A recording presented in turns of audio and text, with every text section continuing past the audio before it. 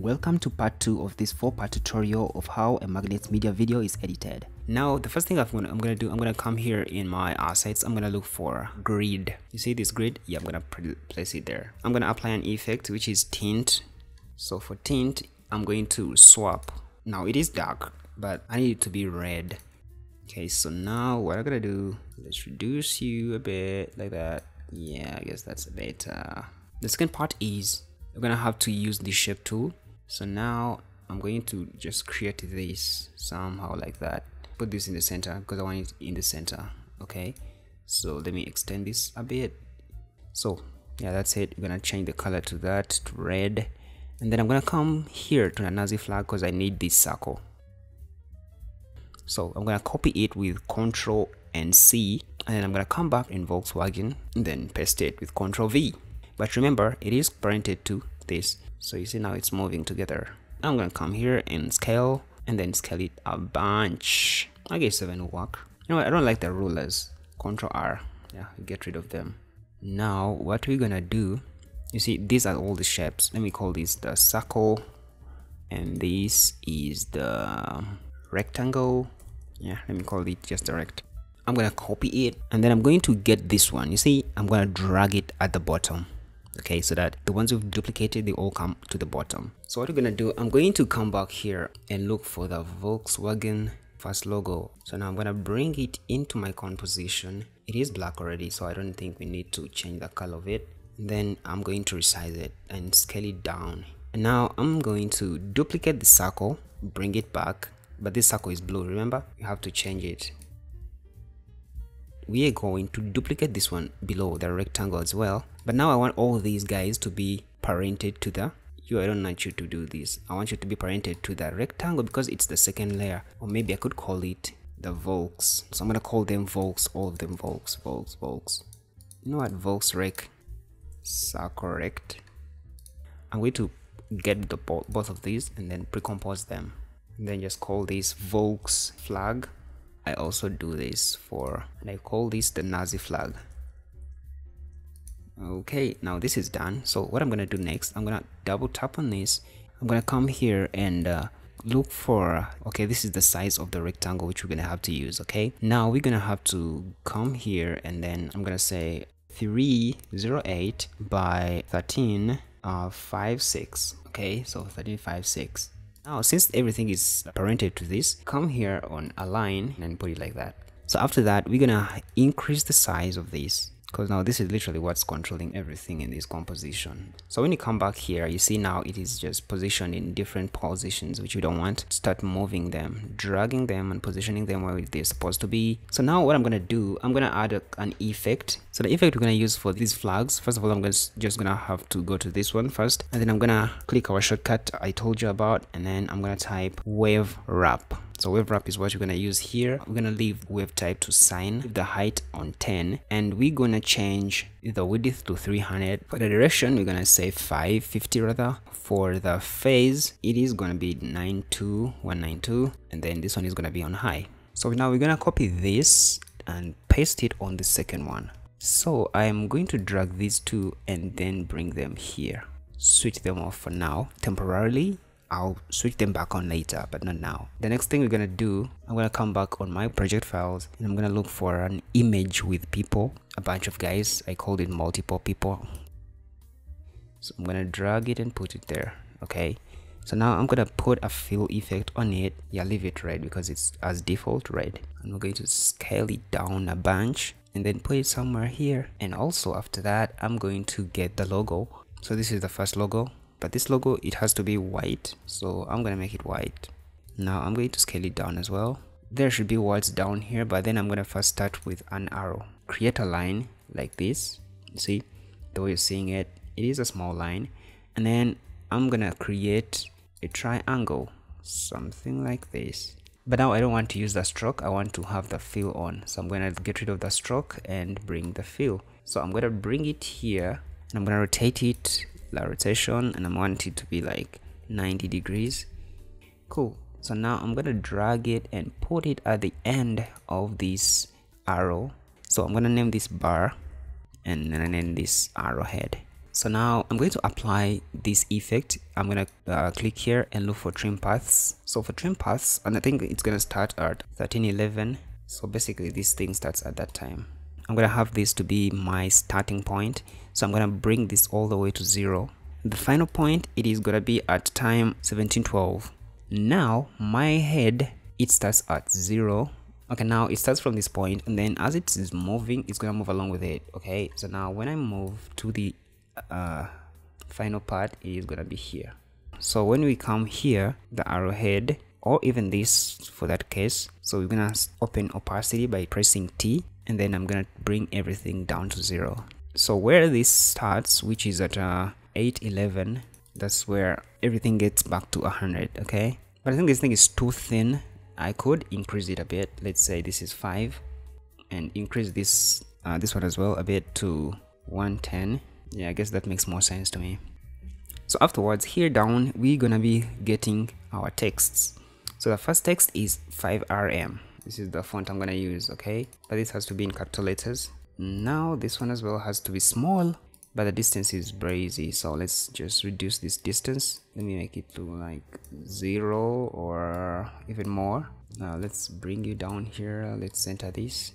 So now we need to animate it. We're gonna start with opacity. This opacity is gonna help us to make a typewriter effect. Yeah, we're gonna get it to 0. So now when we come here on range, we're gonna have the start to be that, and then we're gonna make this to 100.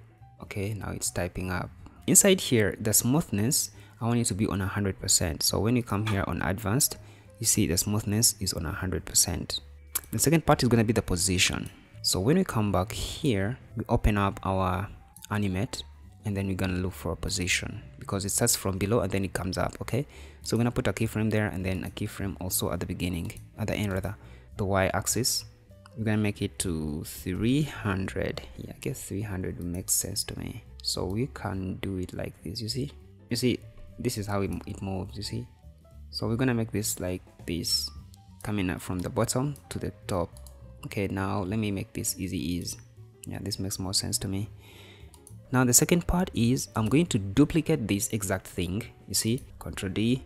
So now what I'm gonna do, I'm gonna move this one a bit below. Okay, it's not going to be exactly where this other guy is, but the word is gonna be weak. Spacing of the text, let me just put it on 0. But there's a lot of space. Let's reduce it to something like I guess 40 will work. Okay, so now let me reduce the size as well, but I don't want these words to come one by one. I want it to be like a whole word coming together at the same time. So I'm gonna use this, and then I come on this, and then I'm going to, instead of character, I'm gonna say words. Okay, so it just comes as a whole. So something like this. Better. Yeah, that's better. So what I'm gonna do, I'm going to duplicate these two and then move them up here like that and drag them to this point. Now I'm going to make this 52990, but also I need some space in between you two. This is gonna be 4 years. 4 years, and it's gonna be per character, not like the previous one where it is the word. So it's gonna be per character, but they come at the same time, which I don't want. So now what I'm gonna do first is just offset them. So when I bring it here, it's 1011. Okay, as Magnates Media is talking, and then the words come based on the words he's saying. All right, that's why they're offset in time. We're gonna create a rectangle around this word. Okay, all these groups of words.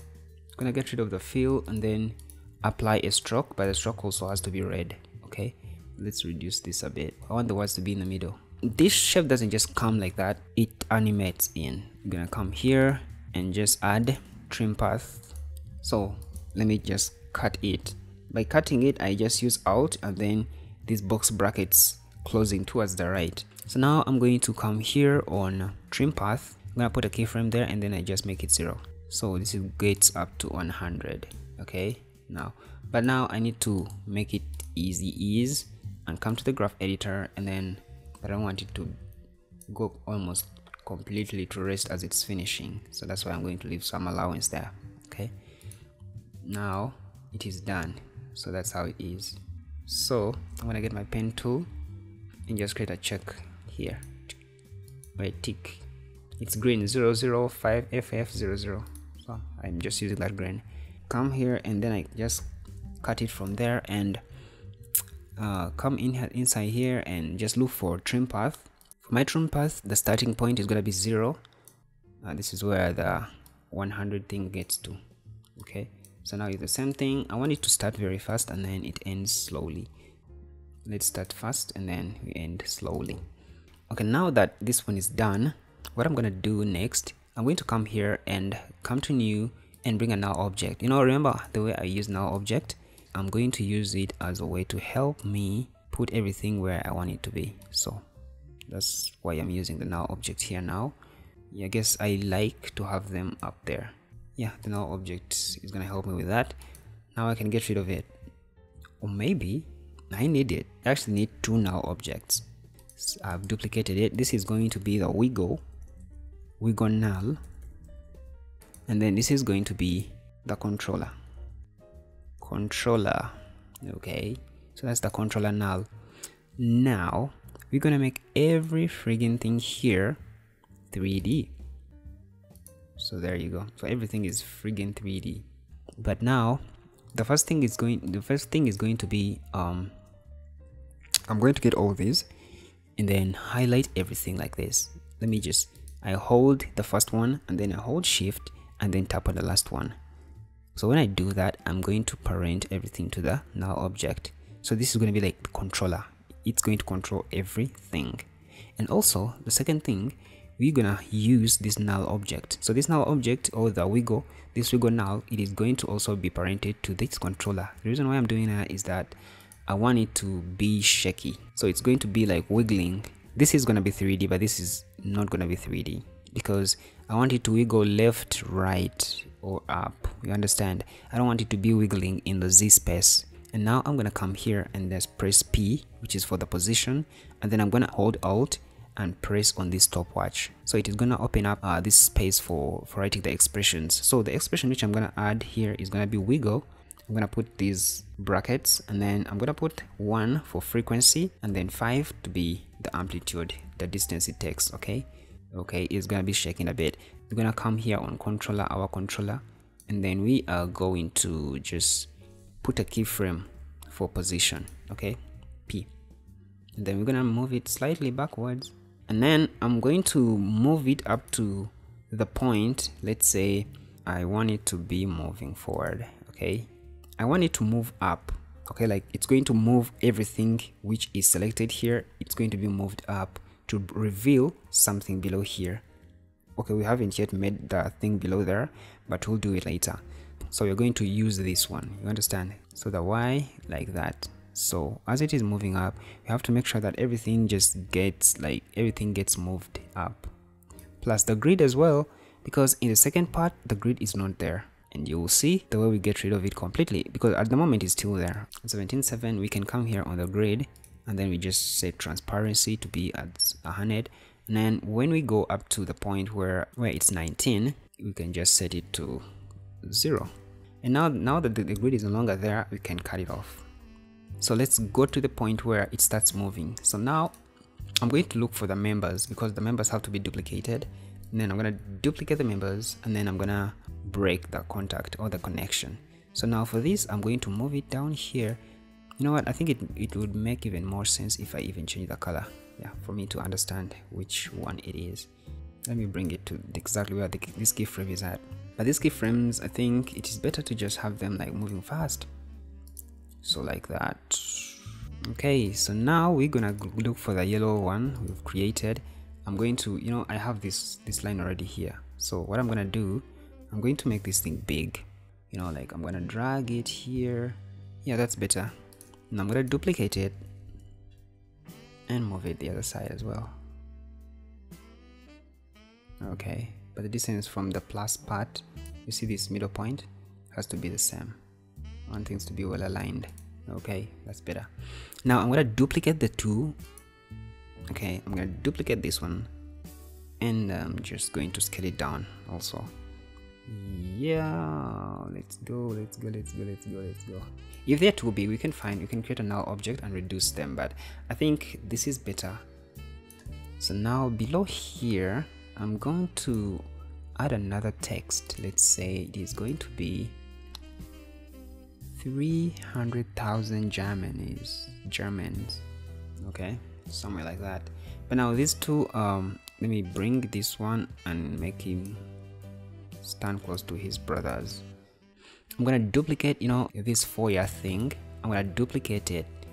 Yes, when I duplicate it like this, I'm gonna also drag it down here, and then I'm gonna also bring it somewhere like this. I'm gonna make everything for the next line yellow. Cool. So when I come back here on the controller and wait, this 4 we've just duplicated, it has to be unlinked. So now when I tap here, everything moves. This is the best point to link these ones, because now as these guys move down, these ones will go lower. You understand?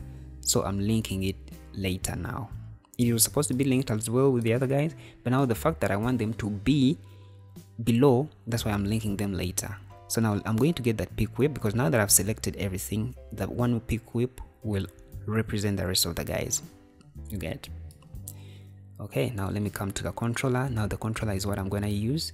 So now you see, when I move this one down, you see these guys go down, okay?